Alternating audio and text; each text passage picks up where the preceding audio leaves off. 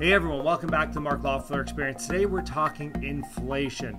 I know we've talked about it in the past. I'm just going to do it and give you some relative information that, where we are in the cycle, how much longer the government will do this, which, don't kid yourself, the government is encouraging this inflation at this time for a number of reasons, which we'll go into. What we'll do is we'll talk about the US inflation numbers, what we're seeing in Canada, and yeah, we're going to go from there. So right away, US inflation data came out yesterday, and it was higher than expected. As you can see, core inflation came in at 0.4 instead of estimated 0.3, which it doesn't seem like a lot, but it's a pretty big deal.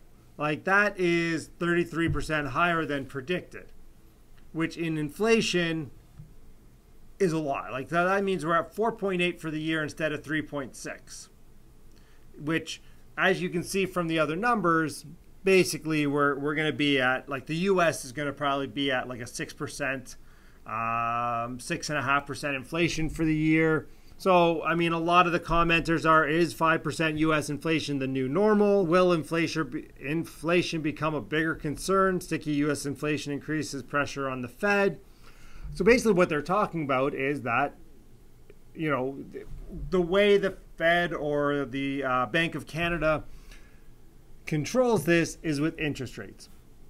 As a real estate investor, as a stock market investor, cheap interest rates are good for the underlying asset value of the things that I am buying, which basically means that people can get cheaper money, corporations get cheaper money, they're going to do that rather than sell stocks. They're going to do bond raises and either buy back stock or use that to invest in the company, both of which, as long as they're getting a good return, it's increasing the value of the stock with their cheap leverage. Basically, if interest rates rise, then that's going to be worse for my underlying investments, stocks, real estate, because again, the more it costs somebody monthly to be able to purchase these things, then they're going to pay me less to buy them, whether it be real estate, whether it be stocks. Here is the trend. So the goal for the US and Canada is between a 2 to 3% inflation rate.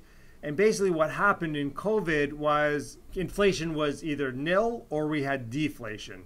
So we had prices going down because nobody was buying anything. So this is the trend line that we're seeing here. And with this trend line that's the target that they're going to hit. So everybody's sitting on cash right now. You are losing money at 0.5% to 1% every month just sitting on cash. Go out, leverage everything to the tilt. And no, I'm just joking about that too. I mean, be responsible. Yet here we are, right? So core inflation is well above the trend line. A lot of that is to do with these last couple months here, May, June, July. New car prices went up astronomically. So we all know there's a chip shortage out there, and that increased prices on new vehicles, even if you can even find one at this time. And we're still seeing some rising prices on new vehicles right now, yet that seems to have leveled off. Obviously, we're seeing an increase in fuel costs. I don't know, you've been to the pump lately. It's not cheap, whether you're in the US and Canada. So oil prices are going up. As people come back and start flying again, traveling again, going back to work, right? We're going to increase the demand for oil. Oil's a cartel. They're working to obviously make as much money as they can in that cartel. Perfectly exampled, energy prices rising as demand outpaces supply. A couple things happened, especially in the gas. We had the hurricanes shut down some refineries, which increased the gas prices, and they're basically using oil as quickly as they can get it. Natural gas, same thing. I was reading an article the other day about natural gas in Europe being way more expensive than in North America. So if we could ship it over there, if our politicians actually did something right and put in liquid natural gas poured in, then we could be making a heck of a lot more money, and they could be making more tax money.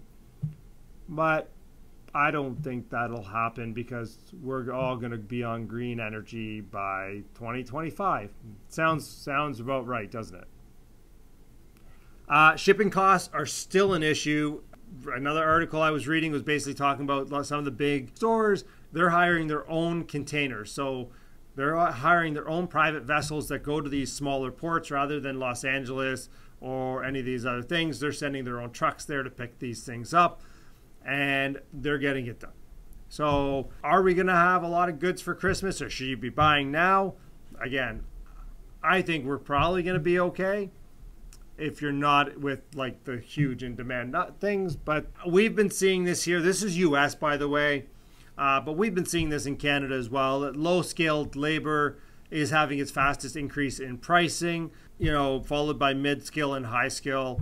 I mean, they're all increasing, but obviously low-skilled labor was hit the hardest, as we can see here, during the pandemic, and it's coming back fourfold. Anybody who was in a low-skilled job and actually wanted to upgrade during the pandemic has gone and done that. They've lost a lot of that labor moving forward. Canada has gained back all the jobs they lost during the pandemic.